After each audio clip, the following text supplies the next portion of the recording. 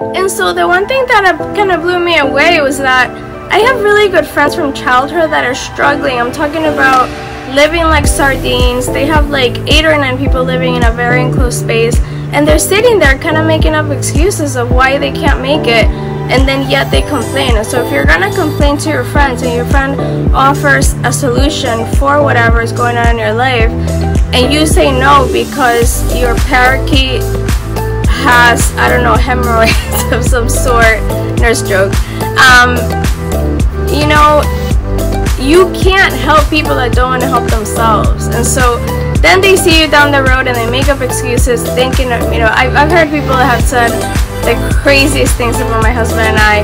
We did it all with this. We don't have anything on the side. This is our life. This is our future. This is everything for us. And so because of that, we realized that it only took 2 to 5 years. We want to do this in 2. And so I encourage you to change your life. And so people want to sit there and make up their own reasons why this is not going to work for them, thinking that they need a college degree, that they need to have taken English classes. You guys, we have like illegal aliens doing this because you don't have to have papers to do this. And so it blows me away.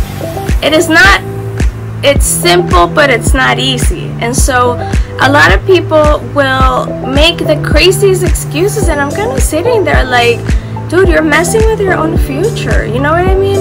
You have somebody trying to help you, not me. I mean, my mentors, one of them is in Barcelona with his wife, and then they're gonna go to Central America, back to Honduras, and then everything is digital, so they could just up and leave. And so my thing is, if you're not used to be given an equal opportunity, and so you think that somebody's trying to manipulate you.